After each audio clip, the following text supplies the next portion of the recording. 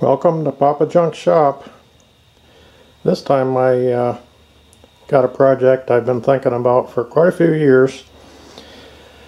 I picked this little Briggs Stratton up in 2003 or 2004 at a yard sale. Bought it mostly just because of the gearbox. I probably could use it for some parts, but never did, and had thoughts of a different kind of project. There's a price on there of $6. And over on the gas tank there's a $4 price. But if I remember right, I got it for $2. And I'll get up close, you can see that it was in a gunfight and lost. Took a couple right there in the coil and took some in the gas tank.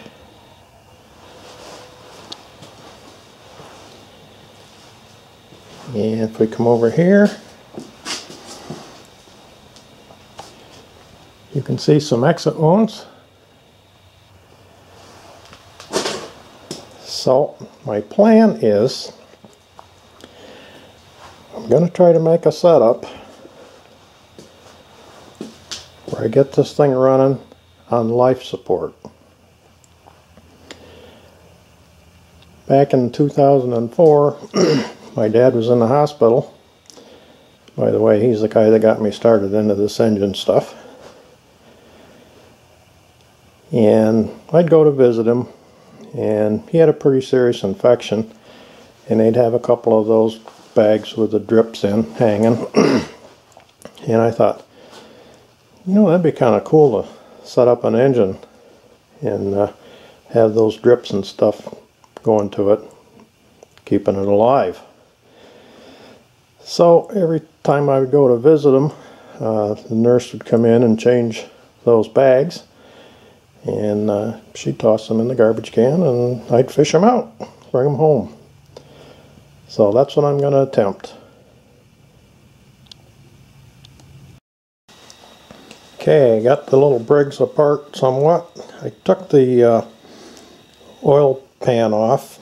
Everything looked good in there. There's a little bit of oil and everything was nice and clean, surprisingly. Just took a little gasoline, cleaned the pan out and stuck it back on. And it does turn. And that valve's free. That one comes up. Yeah, it doesn't turn, but it does come up and down. Well, it will. A little lubrication. And it won't turn all the way over. There's something stopping it. It's got to be something to do with this coil, because everything inside was looking okay. So we'll get the flywheel off. I don't know if you guys can see in there or not, but that looks like it's going to be an interesting project. It's really rusty. Probably going to need some heat and some penetrating and some good luck. Let you know how I make out. Okay, got that flywheel nut off. Didn't have to use any penetrating, just a little bit of heat with a propane torch and DeWalt impact, and remembered it was left-hand thread. Came off pretty nice. But the problem wasn't the coil. Took a couple bullets in the flywheel, and they're hitting on something on the other side. So get that flywheel off, we'll take a look-see. Well, the flywheel's off, and as you can see, there's where the two bullets poke through. Matter of fact, looking at it, I believe one of the bullets is still stuck in there. And right there's the reason it wouldn't only turn part way. Those two screws that hold that cover on was what was interfering. So next we'll get that cover off, take a look, see what the points look like, and we're going to need to get access to them because we're going to need those to run the external life support. Okay, got the cover off, got the points out, got them all cleaned up. Put a test lead on there for the points. We're going to test them, make sure they're working. We just stick one in here for ground, and I'll turn the shaft, and the meter should go to 0.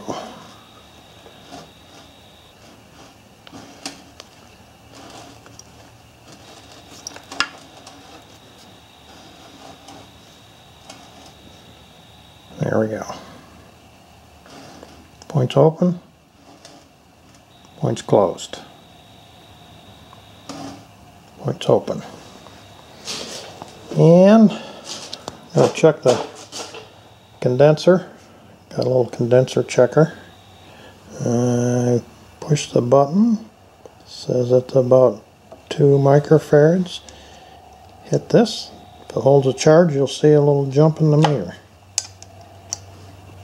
And it looks like it's going to be a good one.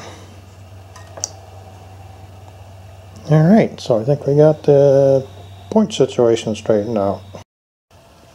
Okay, I got the old head gasket scraped off the block. I think they had some of that old Permatech stuff on there in a homemade gasket. Whatever it was, I don't think it worked very well. I got a new head gasket, got the head cleaned up, run a tap down through the spark plug hole. Valves all freed up real nice. And get the bolts back in her and see what we got compression wise.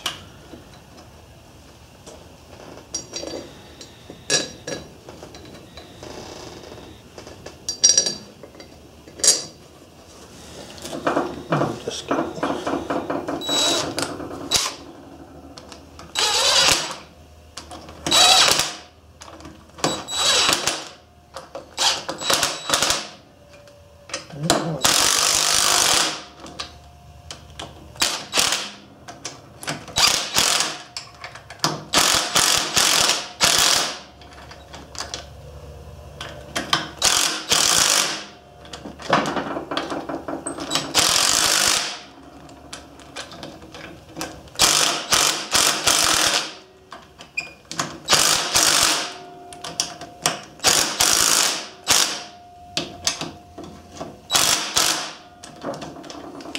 Yeah, I'll give that a shot.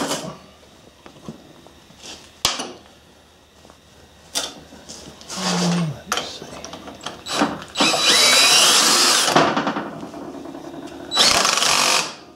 Yeah, we don't want that.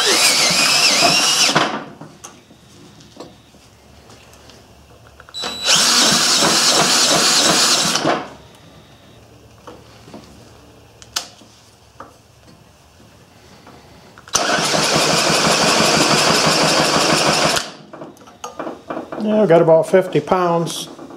Probably get a little better after it runs a little bit. Get them valves freed up a little better, but I think we'll be okay. Okay, been working on the ignition for this one. Found another coil and come up with a rig that's going to work external to the engine using an original type coil. I had to put a ballast resistor on it. I'm going to use a 12-volt battery, and I had to separate the primary and the secondary. So the original points are going to be turning the primary on and off, and the secondary leads, one will go to ground, the other one will go to the spark plug. And hopefully you're going to be able to see this if I turn it over by hand.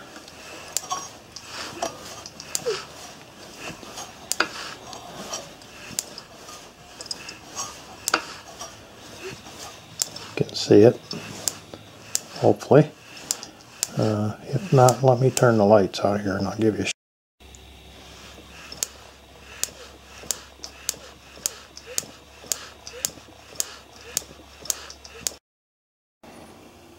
Okay, I got some of the components laid out for the life support system. Got the coil. Got a volt and amp meter for the juice coming into the life support. Got an RPM meter. Got a temperature meter.